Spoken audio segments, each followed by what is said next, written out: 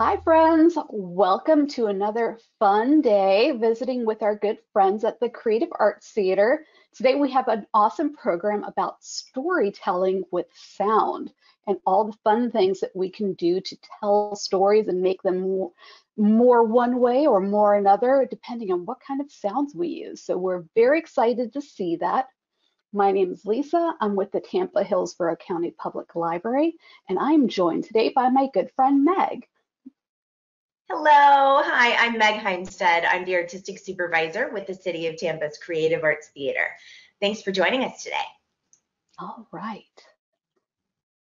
So before we get diving into the actual activity and stuff that we're going to see here, we're going to give you a little fun book that you can check out through the library. It is a book about musical instruments and all the different ones you might be able to make at home with various things that you have laying around the house. We're going to get into that a little bit later here, spoiler alert, with our program. But if you want to check out a book to go along with that, you can get it from Hoopla. You might know with Hoopla, there are no waiting, no lines for that. You just find it on the app, log in with your library card, and you'll be able to read that for free. All right, everyone, please enjoy our video, Storytelling with Sound.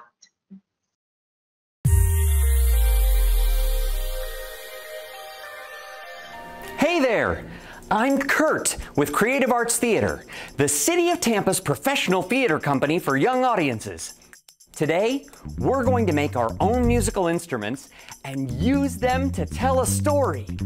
Are you ready to create some musical drama? Great! Here we go! Music in theater. Music often sets the tone or mood for a movie or play. For example, the music or sound we hear affects how we feel and how we understand the story. Let's listen to two different pieces of music. Here's the first one.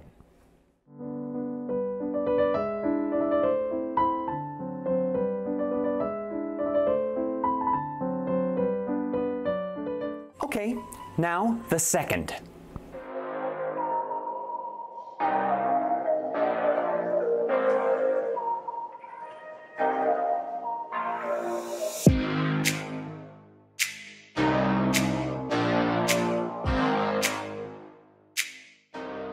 How did those two different pieces of music make you feel? The first piece of music really made me want to have a tea party, while the second song got me motivated as soon as those snaps started. That is what music can do for a story. Creating our instruments. First, let's create our musical instruments. All the things that you need can be easily found around the house. Today we're going to be making 3 instruments: lap harp, rain stick, and drums.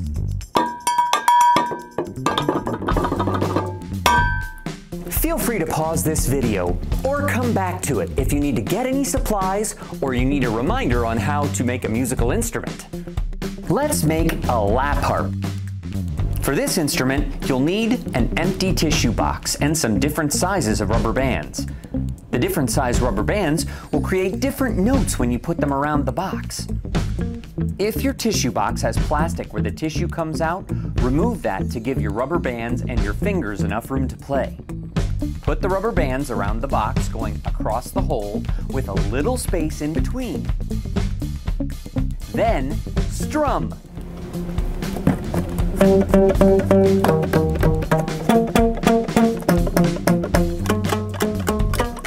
Next, let's make a rain stick.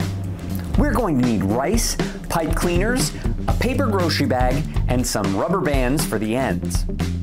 You can also use markers or paint to decorate your rain stick. Now, cover one end of the tube with a piece of the paper grocery bag and secure it with a rubber band.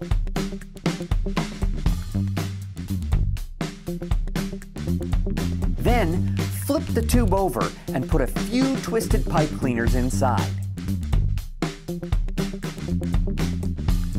Then, put some rice in the tube. About 3 tablespoons will do. Cover that end with a piece of the grocery bag and secure it with a rubber band.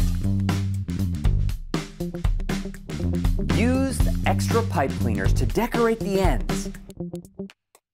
Feel free to make your rain stick colorful with markers or paint.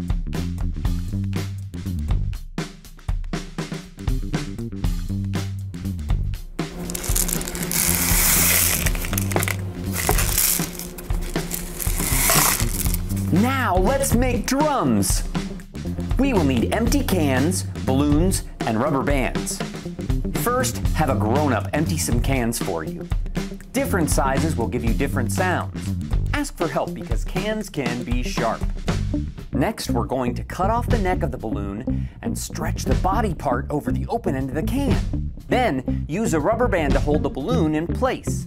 There are lots of options for you to use as drumsticks around the house. If you have two unsharpened pencils around, you can use those. The eraser ends will work well. Tap on the top part or tap the side to create different sounds. Play with various beat patterns or rhythms. You can even turn the can over.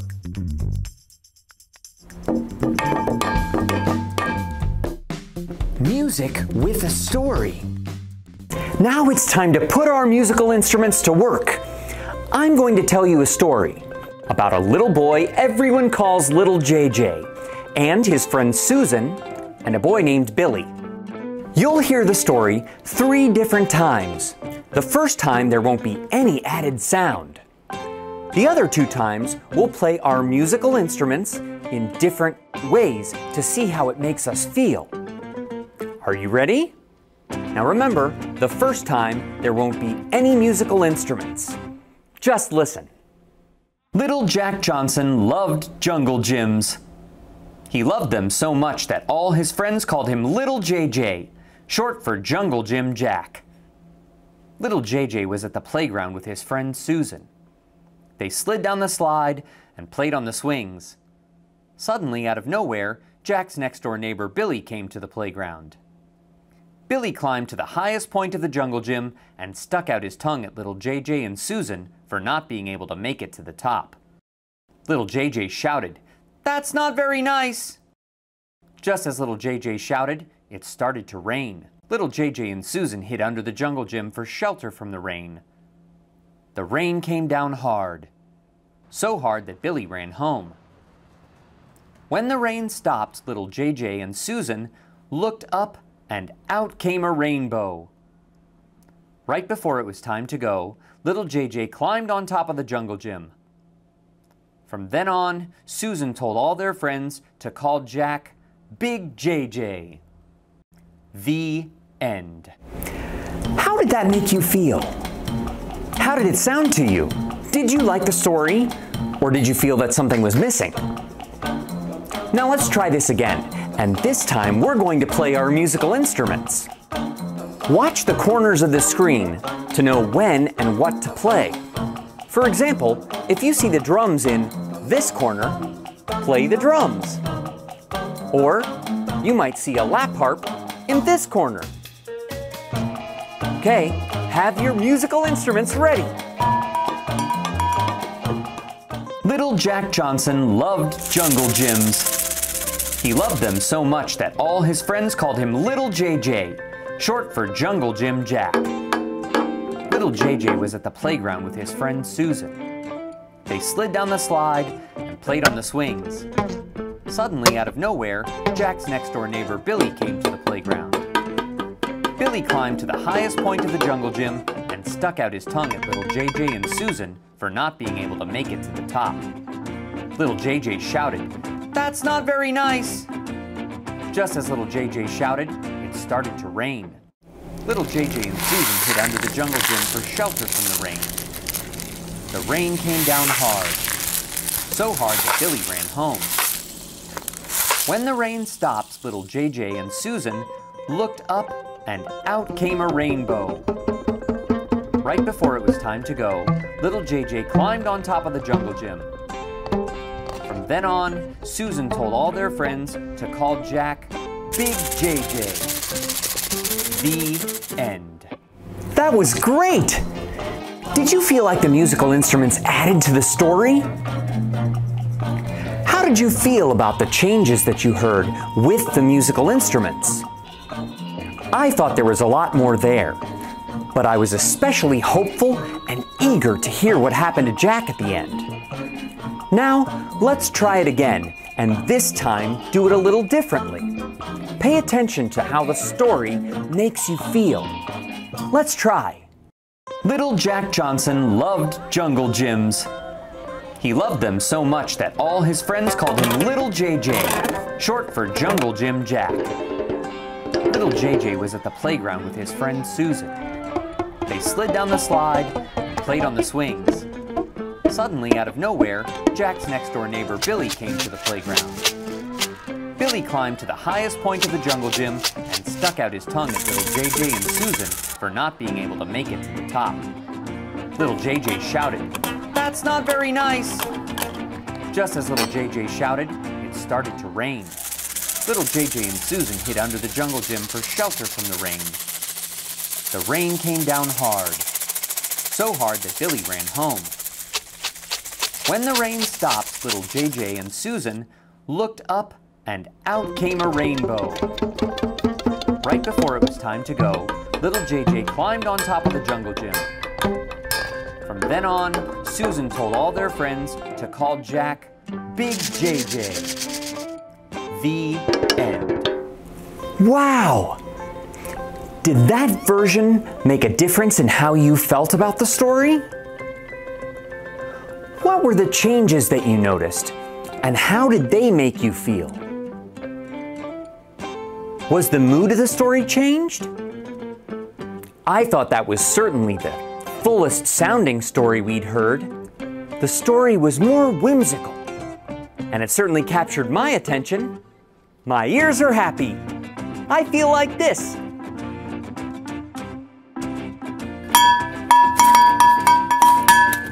Did you have as much fun as I did? I think we really added some musical magic to our story about little JJ. Now, you can use the instruments that you made to add musical drama to any story. Check out our tip sheet for instructions on how to make our instruments. And there's even a guide there for you to create your own story to use them with. Thanks for joining me here at Creative Arts Theater for some musical adventure. Stick around for some questions. Oh, that was so much fun, Miss Meg. I loved seeing how the whole mood of the story changed depending on what kind of rhythms we were using and what kind of instruments we were using. I'm gonna play with that some at home. Maybe I'll have some sound effects for dinner time. Ooh, that sounds exciting. Let's see if we have any questions here that you might be able to help us answer. Absolutely. Okay, so one question that I see here is, what is your favorite instrument? Oh, my favorite instrument. Gosh, that's a difficult question. You know what? I know what mine is. Okay, what's yours? So my favorite instrument is my clapping hands. I bring my clapping hands when I go see shows so that I can let the cast know how excited I am about what they're doing. I can tell them that they did a good job, and sometimes during the sing-along, I can use my clapping hands to find that rhythm. That's excellent. Yes, we can use our bodies to create rhythm and sound, our hands. We can even use our fingers to snap, and that creates a fun sound. And of course, we have our own voices that can create fun clicks, like click, click, click, click. All sorts of ways we can use our own bodies without having an instrument outside of ourselves. I love instruments too that you really don't need any training to use, like a tambourine or a maraca. They create fun, rhythmic sounds that anyone can do without having to, learning a new musical instrument like a flute or the piano. It takes a lot of time, but there are a lot of ways to make sound that anybody can pick up and just do right away.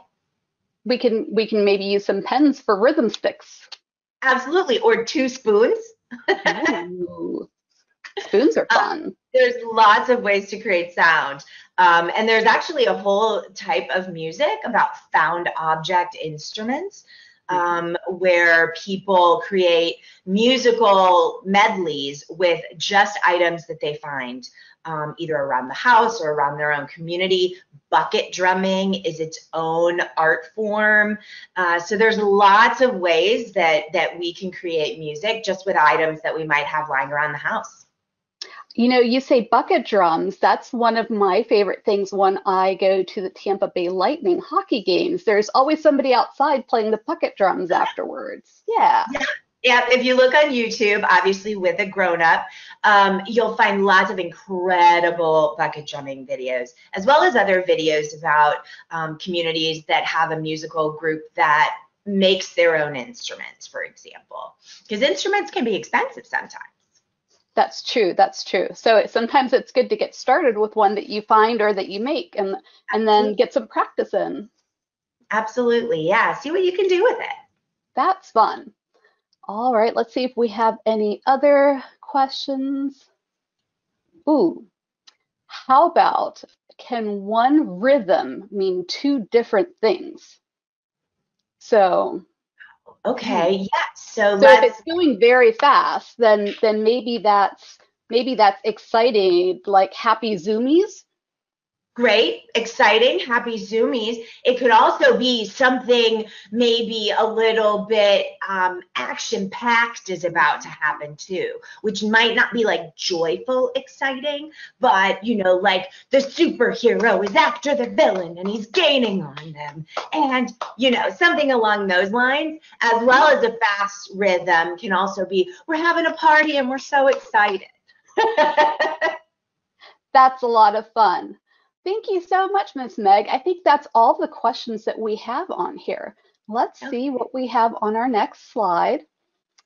Ooh, so one more thing that we want to make sure that you saw is, I don't know if you know this, but your parents can actually check out a ukulele kit from the library.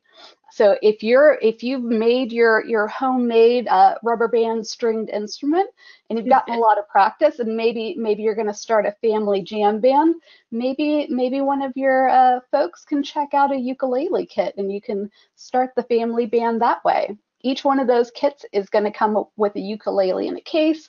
It has a book with instructions in it, and even has a DVD that you can play along with it. It's got the tuner in there, everything that you might need to learn how to play the ukulele. Go to hcplc.org/books/ukulele and you can find how to check those out. So that is a ton of fun. Yeah. All right. Well, I think that about wraps us up for this program. Thank you so much for joining us. We're going to pop on over to this screen so that we can tell you a little bit more about, if you have any questions, how to get in touch with us. You just go to hcplc.org/contact or give us a call at 813-273-3652. If you want to check out our summer reading programs, go to hcplc.org/summer. And if you want to learn more about the Creative Arts Theater and the shows they might be having at the library or somewhere else near you, tampagov.net/theater, or this other link below will give you a shortcut to all of the shows that are happening at the library near you. So check those out. We can't wait to see you back here. Thank you, Ms. Meg. Oh, thank you. Always so much fun.